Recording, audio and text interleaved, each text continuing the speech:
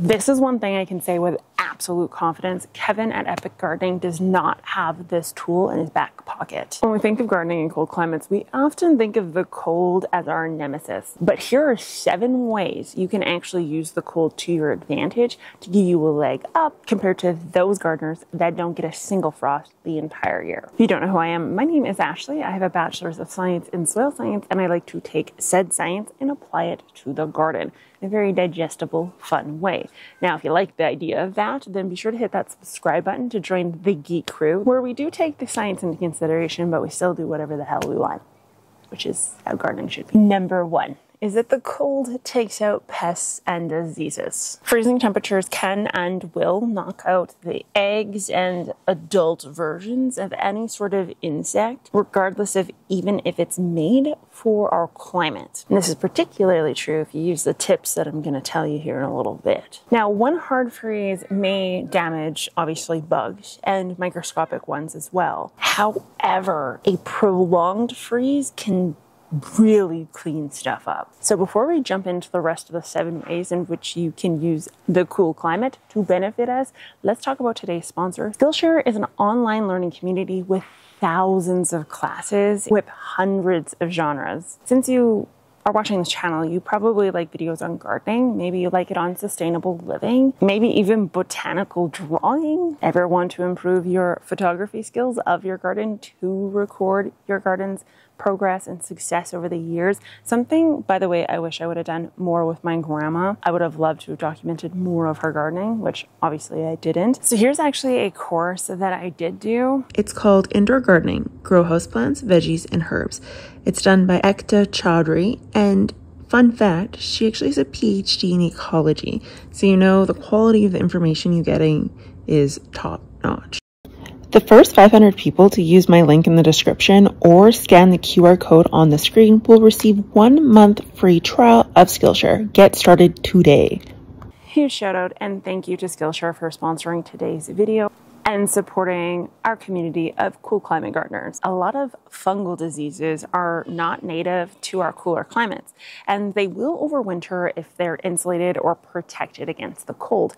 But if we allow the cold to take it out, then the only way they can get back into your garden is actually via wind and insects and critters coming from the south upwards. One great example of this is actually downy mildew. You kind of see it on basil quite often.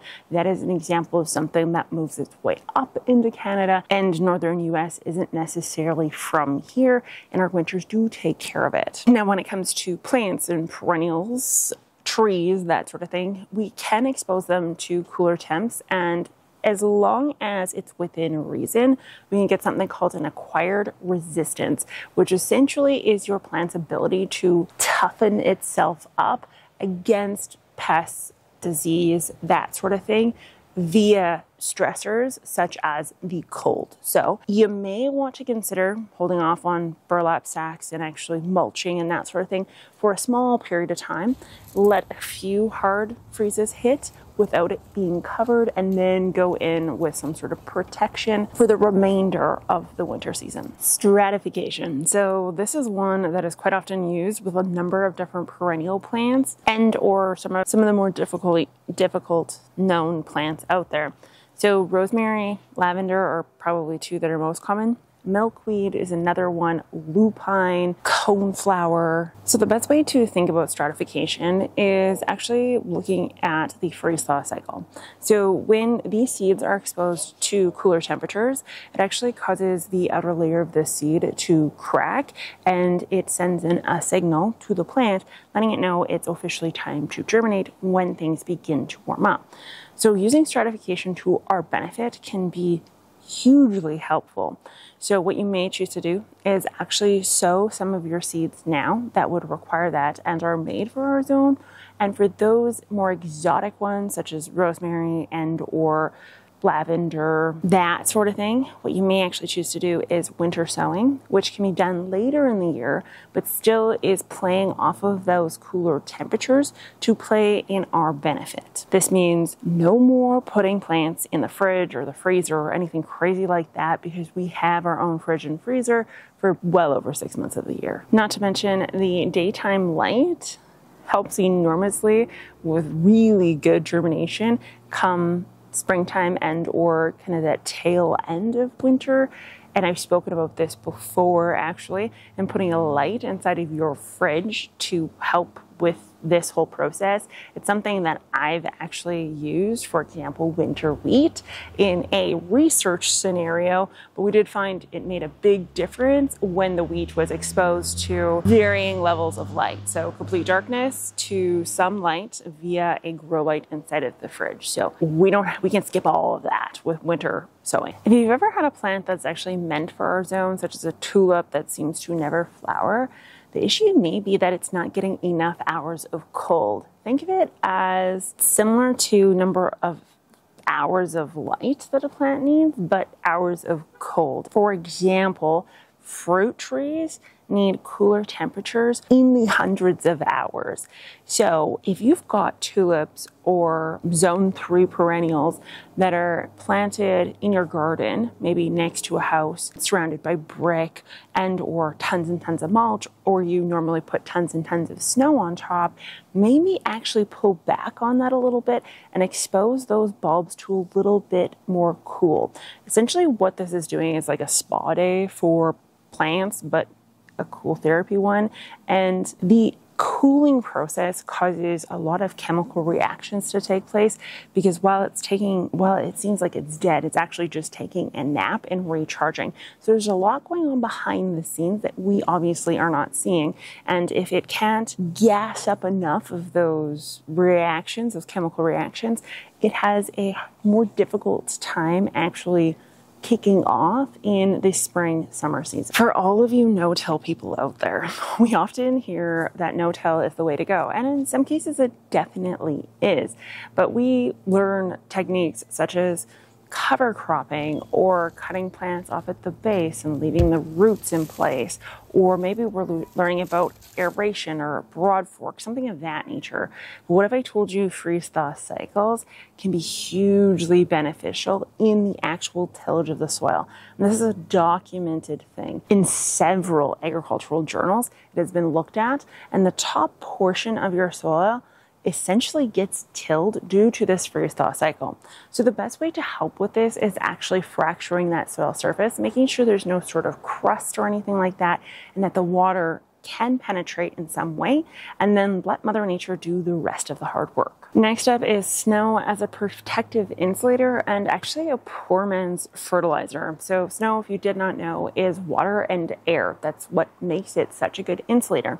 So if you've had issues with overwintering garlic, or you've tried repeatedly to get carrots and beets to flower the following year so you can save seeds and it's never worked, or maybe simply you have bulbs and perennials that just tend to get winter kill like crazy, well, the solution actually may be not using the mulches, not using the burlap sacks, and using a ton of snow. The air inside of the snow is what helps with the process of insulating the plant, and it is something I swear by and I use on the regular.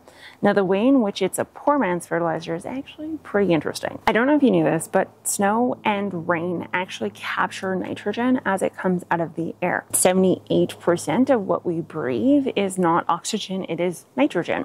So it makes sense that water can catch this on its way down. Now, what sets rain and snow apart is that snow is like a slow release version of this, whereas rain is like an automatic release version of this. And we know this through watching our gardens. After it rains, things just look a heck of a lot healthier and bigger and fuller. And it's because of this nitrogen. It can actually deposit anywhere from 2 to 12 pounds per acre, depending on the volume. Like I said though, snow is a slow release formula. So what you may want to do in combination with insulating your plants by shoveling or snow blowing or doing whatever you want with that is actually to put it on your garden, put it on your lawn, put it on your soil, because it is literal free fertilizer. And the more you accumulate, the closer to 12 pounds per acre nitrogen you can get. This next one is probably my favorite, and one that is either really well known or not known at all. And I actually learned this one through my grandma, but the science holds true. Cold temperatures help make many crops tastier, sweeter, carrots into candy type scenarios.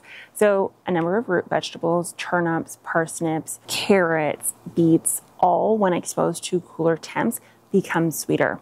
And things above ground like Brussels sprouts or kale or cabbage also become tastier when they are hit with some cold. So rather than pulling everything out of the garden right now, what you may want to do is actually leave things in place and watch the magic happen. I think you'd be quite impressed with how tasty it truly is. Not to mention, I do find that they store a lot better once they get hit with this cooler temps. And there's several Geek Crew people who had mentioned on a video earlier that they not only leave them in to get hit with cooler temps, they leave them into like well into December, which is quite interesting. So if you've got the climate for it, definitely execute it. Okay, so the next one is going to be hands down using the cold to take out problematic weeds, such as pigweed or crabgrass as an example. Personally, it's another one, but personally it doesn't really bother me, but it is another one that doesn't take on the cold very well. So essentially what you're going to do is where you have these problematic areas is you are going to quite literally pull off the mulch, pull off the plant debris, similar to what we were talking about when we were talking about insects and disease, and expose the soil to that cooler temp. It will damage the seeds beyond repair so that they don't germinate in the spring. Keep in mind, however, this will have similar effect to the beneficial guys as well. So your garlic and your milkweed and all these other seeds that you wanted to grow won't grow if they're exposed to too much cold in some cases. So use this with some caution, but if you have issues with crabgrass, for example, goodbye snow, hello, just bare ground. Now, if you've got a cover crop, for example, you can actually use winter kill as the way to get rid of said cover crop without mowing it down or having to spray it with some sort of organic or synthetic version of a pesticide or herbicide. So if you're doing the whole cover crop thing, let Mother Nature take care of the work, and then leave that plant debris in place. So there you have it. Freezing can be a cold climate gardener's best friend.